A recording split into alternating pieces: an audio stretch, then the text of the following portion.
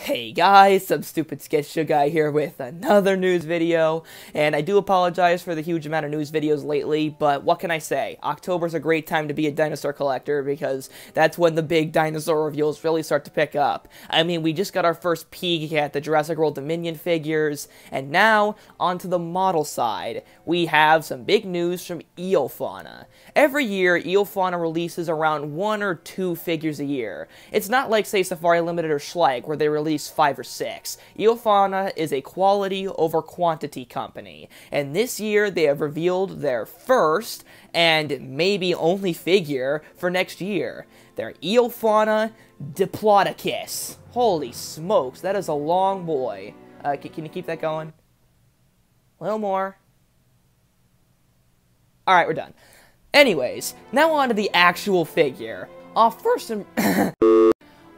impressions alone, this figure gives me vibes of the classic Walking with Dinosaurs Diplodocus, with the color scheme very much resembling it, but also giving a slightly more modern twist to the now 20-plus-year-old outdated design from the show, which I think is great. I'm all for it because I like nostalgia, and even though I'm not always the biggest fan of very reserved color schemes, this one is done well enough, with some nice little nuances in the color scheme, keeping it from being monocolored or bland. I like this color scheme, but obviously I prefer a few color schemes more, which kind of segues into one of the other things I wanted to talk about. How do I like it compared to the Atlasaurus?